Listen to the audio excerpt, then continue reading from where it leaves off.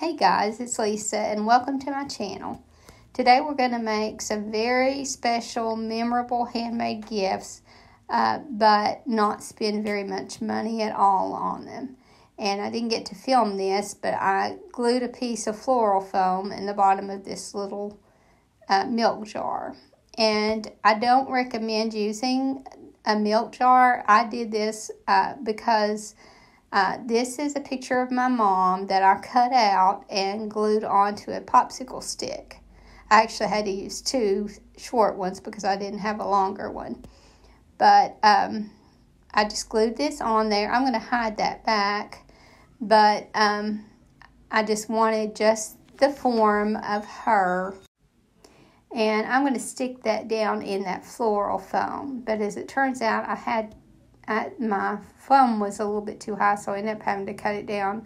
I actually had to change this up on in different areas because I was just kind of experimenting. I had never done one of these, so I put some Spanish moss in the bottom to cover the floral foam. And then I had to just kind of work it around with my scissors. Again, I wouldn't recommend a milk jar. The reason I did a milk jar on this one is because some of my mother's memories as a child was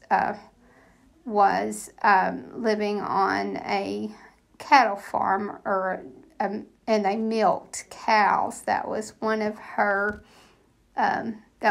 special memories. So I thought this little milk jar would be perfect for this. So the plan here is to stick that little popsicle stick down into the floral foam and cover that floral foam with this moss. So that's what I've done here. But I'm also going to be adding a tree behind her, and that will hide the back. And my mother loved climbing trees when she was little, so we thought that would be appropriate. So to make the tree, I started with this little twig, and I'm just going to glue some little pieces from an old pick and put those on for leaves and make this like a little tree. And I'm just going to hot glue those on because it's going to be inside this jar and you're not going to have a lot of wear and tear on it. So I think that it will hold up just fine with the hot glue. And I'm sorry there's going to be a lot of background noise in this video, but I'm at the shop today, and this is the only opportunity I'm going to get to do my voiceover, and there's just a lot of work going on here today. So I'm just gluing these on just where I feel like it will make it look more like a tree. And then I will stick that, add a little bit of glue to the bottom of that and stuck that down in the floral foam right behind her. Again, this was very tedious to work with because of the shape of the bottle, and it was just really hard to get it in. But I just kind of stuck that in behind her and didn't do a whole lot else. I think I dropped a little rock in there beside her. And then just kept this one very simple. And I just love how this one turned out. And you could do this in just a regular size jar. It would be so much easier. And all I did was just tie some cheesecloth around the top. And this one just kind of says a lot about my mother's childhood because she was an outdoorsy person. And she loved to climb trees, and so we just thought that was very appropriate for her. So now this one is going to be a very simple one.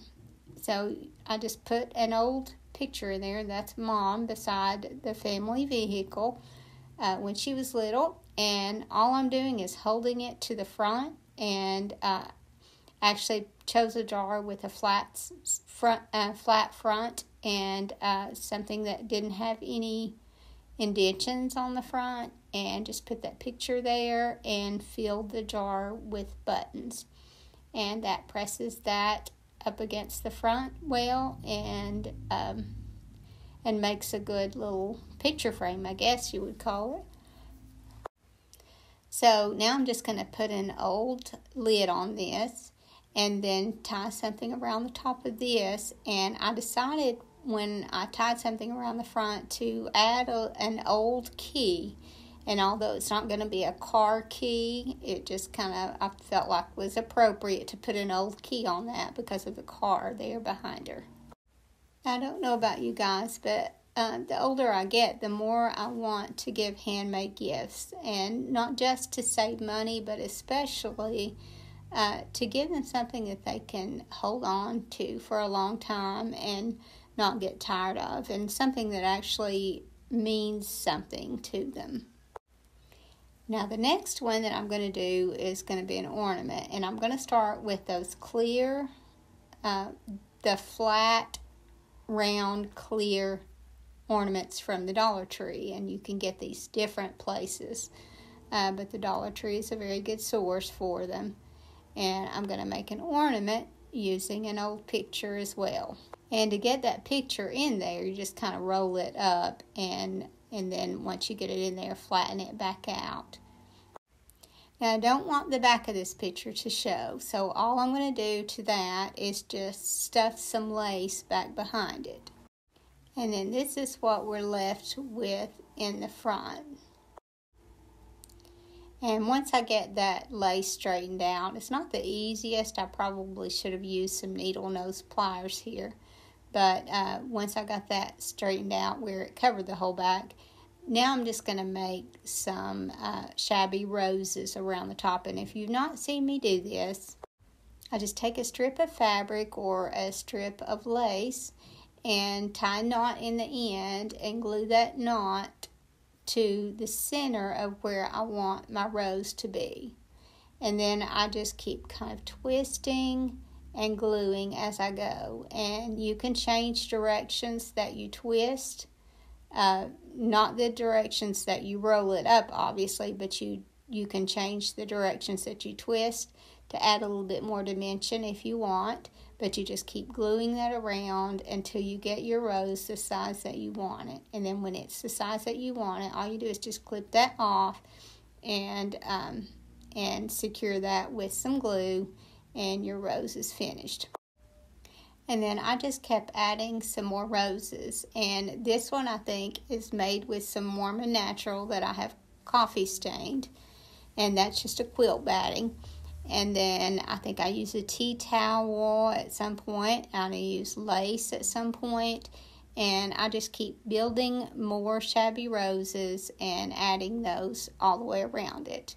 And I'm not going in a complete circle. I want it to be a little bit irregular, but I want to hide those corners and make it to where you won't see anything of the frame of the picture. Now, obviously, these little ornaments that the Dollar Tree carries are plastic, and you can get them in glass. But this one is not, and you have to be really careful with that. And I got a little hot glue on the front, and you have to be careful because you don't want to ruin your plastic. So obviously, if you get the really hot glue on the front, it might do some melting of it, so you have to be careful with that. But even when you get some little strings on it like I did, it's a little harder to remove than if you were to get it on glass. And I found that the best way to remove it is to put just a little bit of baby oil on a paper towel and rub it off that way. And you could also use olive oil or something like that if you don't have baby oil, but that worked for me. So I just keep adding these around, and as you can see, some I've made out of lace ribbon, and this one is another one that I've made out of the Warm and Natural. I like the Warm and Natural because it's a little chunkier, so it builds your rose quicker and makes a little chunkier rose, I think. Now, if you didn't want to go through all this, I happen to like the cloth roses, and I felt like it needed that look here, but if you wanted to make clay roses, you could do that. you could use your air dry clay and do some sort of trim around it. Again, I felt like these roses paired well with this, and I felt like the fabric gave it more of a vintage look. Now, every now and then, because like I said, I don't want this to be irregular, or I don't want it to be regular, actually. So I added a little bit more dimension to areas. And I did that by just stuffing a little piece of lace down in. This particular piece looked like a leaf to me, so, but I did that here and there. But other than a little bit of time, I feel like this ornament is going to have probably the least material in it, because the jars, obviously, you're going to have to either have those already or buy them. But these are just very cheap. I'm thinking you can get these 2 to a pack at the Dollar Tree. And here I'm just adding some little beads to it here and there. So I do that all the way around, and then the little hanger that comes on the top of it, I didn't show that here, but I painted it bronze colored, and to make it look more antique, and then I went over it with some gilding wax, and just to make this look like an older ornament. And then once I got all that covered, then I just took a piece of vintage lace and tied around the neck of that, and then this one was finished. You could also add buttons on this in with some of your roses. That would be a pretty look also. Now, all these pictures have been my mother as a little girl, but the next one is going to be one of my daughters. So I did the same thing with hers. I just cut the picture out, and because of the pose of the picture, I'm going to do a little bit different with this, and I am going to put it in a jar, and I'm going to use a wider mouth jar, and as you can see that I couldn't get her whole arm there, so I'm just going to hide that. But I like that one little arm is sticking out there with her hand on something, so I'm going to kind of work with that. Now, the way I'm going to be doing this one is using some sewing items and things like that. So I'm going to make a pincushion out of this one. And this would be a great gift for someone who does a lot of sewing, for them to put in their sewing room or anywhere for that matter, just because they like to sew. It just kind of makes a more personalized gift for them. So I had this little piece of a paint stick here, and I'm going to just glue that onto the back to kind of sturdy this picture up. Again, that back is going to be hidden. And then I'm going to glue one of those little short popsicle sticks to the bottom so that I'll have something protruding down below to stick down into that floral foam. And I decided, since I was going to be doing this in sewing items, and that little hand is sticking up there like it needs to be propped on something, then I'm going to take a little spool that one of my sweet viewers brought me, and I'm going to have her resting her little hand on that spool. So I put the spool down in there first, and then I put her down in beside it, and let that popsicle stick down into that floral foam. And then all I did was just start sprinkling buttons down in there and let it fill in all that empty space around the bottom. So that helps sturdy her up some more and just kind of brings that theme down in. And then I had a little thimble that actually, when she was a little girl, she collected some thimbles. My mother started her little thimble collection, and I put that down in there. I thought that would be perfect. Now I'm taking the toe of the sock because this is going to be a pincushion, and I didn't have any little round disc, so I decided to just use a little wood slice And I'm just going to stretch this with some polyfill over that and trim the excess and glue it to the bottom. So again, I just stretch it over here pretty tight and then trim the excess and glue that around. I actually glue it first and then trim the excess. And then to hide all that unsightly on the bottom, I just take a little small doily and glue to the bottom. There's just so many ideas that if you want to give homemade gifts and sentimental gifts, that just so many ideas to do with that, and something that I think just about anybody would love to have. And my sister's always saying that we don't pass enough down to our children for when we're gone, and I completely agree. And I'm actually going to add one of her ideas and a link to her video on some ways that you can pass that down to your children through little handmade gifts. So here I've just glued that little doily to the bottom, and now I'm gluing one to the top. And actually this is just one that I cut down, and I'm just going to kind of glue it to cover the whole sock. And where those meet, I just kind of glue those together and cover that whole top. And it's really easy to get this to fit perfectly because of that polyfill inside. You can kind of squish it down some, and because of the doilies being kind of stretchy, then you can make it fit pretty snug. But when I get the whole thing glued together, then I just kind of set it on top of that, and I don't want it to come off, so then I just glued a piece of lace all around the outside and left some hanging off so that I could glue that onto the rim of the jar.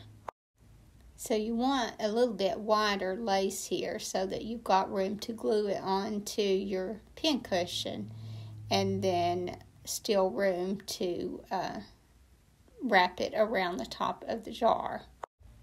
Now what I didn't have to add to this was some of those little scissors that come with a little sewing repair kit. Those would have been perfect, I think, to maybe tie on to the outside of this jar or even stick down inside. So now that I've got this all glued on, I'm just tying a little piece of vintage lace to the side, and this will be finished.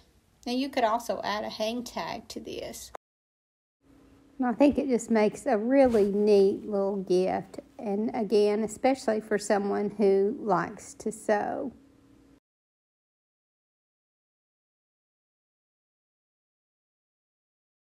And now I have some gorgeous hang tags to show. And this one is from Terry Rogers, who lives in Kansas.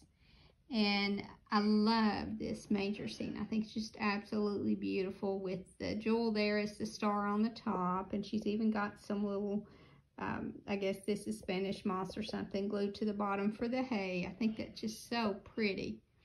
And again, this is wood, and I love the roping that she used there on the top. And then this side has an equally beautiful nativity. And I love, love, love the colors on this. It's just so pretty.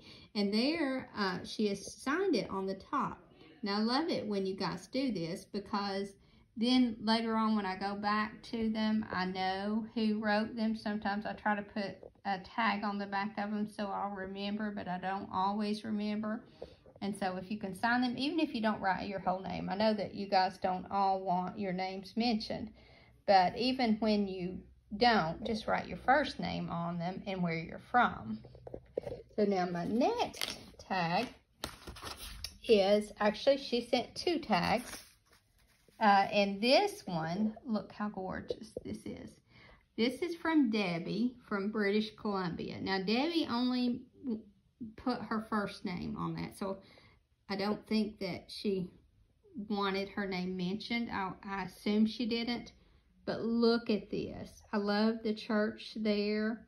I love the font on Christmas, and just the lace over the, so much detail. I just love this so much.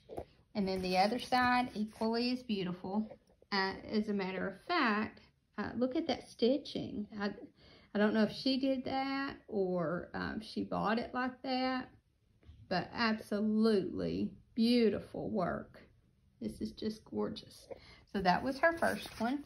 And then the second one is so pretty also. And I don't know if you guys have noticed, and she stitched this too around it. I love the stitching. I don't do that, but I just love it. But I don't know if you guys have noticed, but I think that the deer theme is going to be really big this year.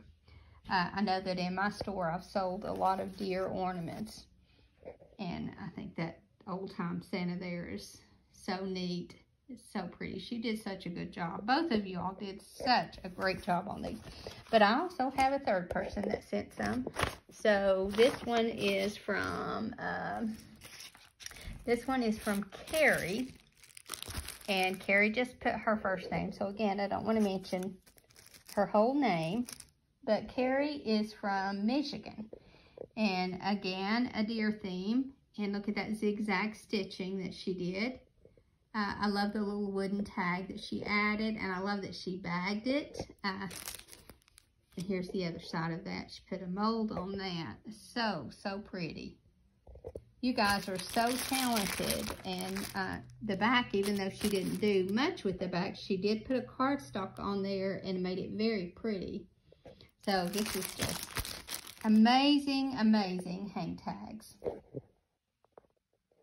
Now I want to show y'all something else. This is another idea for a handmade gift. Now my sister made this particular one, but what she and I are doing is for each of our brothers and sisters, we're giving them a little journal, a little handmade journal. And these don't look it, but they're very simple to make. She has a video of start to finish of a mother's journal. And so you can just take the people in your family. This particular one, we used the wood shapes here. I actually helped her with this one. She didn't make this one. We both made this one. But these are the wood shapes from the Dollar Tree. And so we used those for the front and back on this one. But this one is for my brother and sister-in-law because they just started keeping chickens. And so we just did this so they could make a little log of how everything was going when they were going through their molting process. She can write the names of her chickens, or they can. And so here you would write the breed and then the name on it, and keep track of the ones that you have. They're going to start small, so this will work for them. And how many eggs you got on each day. But you can just do a number of things. You can do some blank pages like this so that they can journal different things. And here was a little recipe in that recipe book that I've been working from that has eggs in the recipe. So we just thought that would be good to add to that. And she just added these little things here in case they want to add some pictures and things like that. And there's to keep up with their medical log and all that. So that's one. I'm going to show you different ones here, just to give you some ideas on different things that you can do. So this one is going to be for, we're doing this for my brothers and sisters, but this is actually for my uncle who was really close to Mom. So his is going to be a prayer journal because he is a prayer warrior. And so we're just going to do some things so he can journal some of his thoughts and prayers. And this is was a postcard from Sevierville, which is, we live in Tennessee, and Sevierville is in Tennessee. And I just thought that kind of made me think of, even though this is not a single person on that rock, you know, it's just it seems like a good place to go and be by yourself and be still and pray. So I just thought that was appropriate to stamp that. And also some wood themed scrap paper and scrapbook paper, and then some little poems. And I had a lot of old faith related items that I could add to this, and I thought that was neat. That is a transfer from Dixie Belle, I think. No, it isn't. That's a transfer that my friend Myra sent me, and it had some churches on it, and that was one of the things on that. So, Amazing Grace, everybody loves that song. This is some printing that Tammy did, and she's going to do that on her channel, and it's called Rust Printing. That's what she also did up here, and I think that is just absolutely gorgeous. But you'll have to watch her to see how she did that. Look at the other side of it. It bleeds through, so this was the side that she did it on, and then it bleeds through, and look what you get on the other side. So it's just so pretty for scrapbook paper. So, and then I found that little map of Jerusalem, so I thought that was good. And just little places that they can journal. And we're not done with, I don't think we're done with any of these books, except the ones that will be packaged that I'll show you later. But this one I felt like needs something else around the front. I really don't know, but it's going to need some things inside also. But you can make them as simple or as detailed as you want. And I'm going to show you one that's very, very simple. But that one is the prayer journal. And then, so this one is for my sister and her husband, because they are tea drinkers. They love their hot teas, so their herbal teas. So this one is for them. I'm trying to do this one-handed while I hold my phone. Okay, so this is an herbal tea journal. And you can get girly on this one, even though her husband is going to be, this is going to be for him too. I just felt like for a tea book, it needed to look pretty. So here's some. This is also one of those from that set that Myra sent me. And I'm sorry, my nails are terrible. I've been painting today, and I didn't get to clean them up first. But, so there's some of the pages on this one. You can do so many pretty things with a journal like this.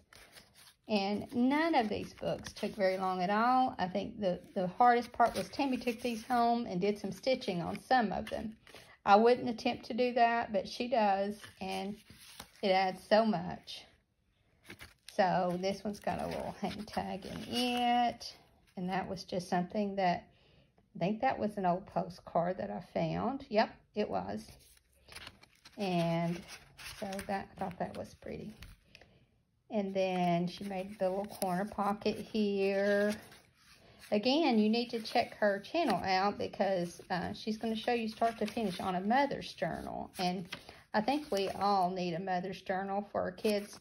I know that when my mother passed, one of the things that she left behind was a journal to all of us kids. And it was just such a blessing to have some of those things written down. She just kind of added some little touches in there, some little vintage touches. Looks like we've done a little bit more to this one. It's not going to need much work to finish, but we're doing, last year we did, because my mother had just passed, we did a mother's journal for everyone, and we did huge journals because we had so much to go in them that it really made the journal very large, and it was a huge undertaking. Now this is one that was just started, and this is going to be my brother's. He actually likes to write poetry, and so all I've done here is put some pages in here and decorate the front and back of the book, or started it. This will get more decoration on the front, but you can just use simple.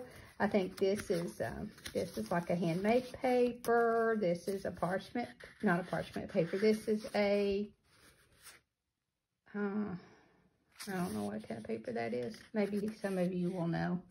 But anyway, just different kinds of paper. And this one, I found this, and it was given to me by one of my viewers, actually, that had came by, and she got rid of a lot of her scrap material, and this was in it, and I just think that's so pretty. So that might create the theme of this, because it's hard to decide with a poem what you want to go with. And since I did this wood print, then maybe adding some greenery from not so much flowers, but some maybe leaves and things would be a good theme for that one. So there's that. And then this is my brother's, and he is a gospel singer. So he's part of a group called Eternal Vision, actually, and they do a lot of traveling. And so this will be where he can write down some of his itinerary and just things like that. So we started with this. My friend gave me this little book, and as you can see, I've put, we've decoupaged over the top of what it actually says, "Let's Sing," and just to kind of soften that. So that's how we did the cover of that, and we didn't have to do anything with the binding, except we'll be taking some of these pages out to make room for some pockets and things like that. But this is just the start here, and just got a bunch of old songs, but we've only added tiny bits in here. It doesn't have, we've not gotten far at all with this one, I don't think. Let me see if we've done anything on the back. Just very little. So this one is a long ways from being finished.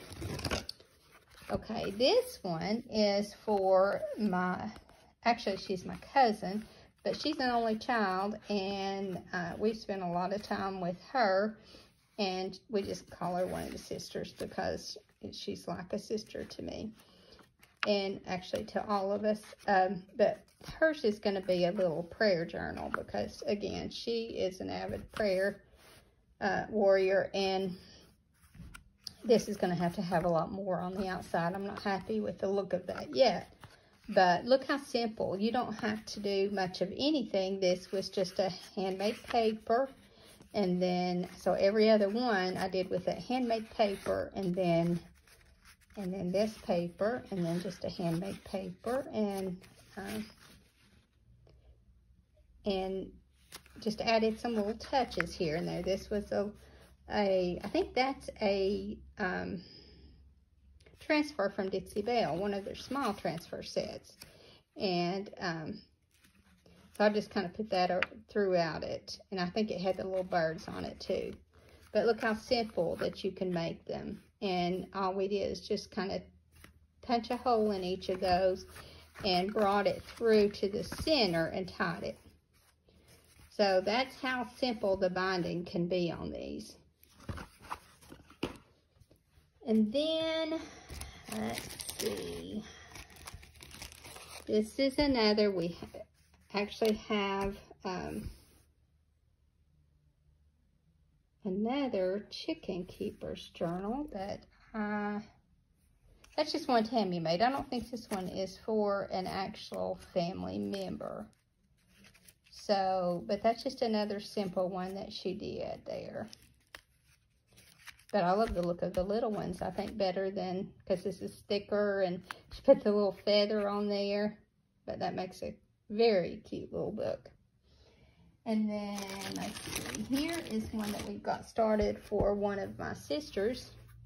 And she teaches preschool at my church, actually. And so we're kind of combining school and church. So just putting some pictures in there. These are where she can put her children's pictures. These are just my mom here that we just kind of stuck in there because we did that little vellum envelope that you could see through. So, and then there's the church. So all through this, it's going to have little aspects of church and little aspects of school, where she can journal things with her children. She's gotten very attached to those kids, and so she can keep up with maybe little things that they say and learn. And again, this one is just one that just kind of started. And that page is sliding. Actually, these pages can be very, very simple. With this one, we just kind of wrapped it around and tied it. That way you can just take them out and put them back in as you need to. Or you could go back through and poke holes in it and tidy it if you wanted it to not move around. And then there's one more here, and we were worried about my brother, who all he's interested in is the rod run. And so we thought that was going to be really, really hard. But we found this postcard in my old paper. And look at that. It made just the perfect, well, we didn't have to do anything else to it, just glue it on there. And we hung some car keys off of it. It just so happens he's a Ford guy, so that worked out. And then we just put some old paper things in here that he can journal what cars he bought, how much he put into them, what he sold them for, the ones that he kept, and all that. And there's a little road map and just some little different car things. But I just thought that was just a really good, it will make a really good gift, and some of them may take some time, but very little money at all. So just wanted to share that with you, and I'm going to add a link to her channel so that you guys can see start to finish on one of these. I don't have that one here, but it's a mother's journal. And I just wanted to share that with you. I hope you guys enjoyed this video, and I hope to see you in the next. Thank you so much for watching. Have a great evening, and God bless you and your family.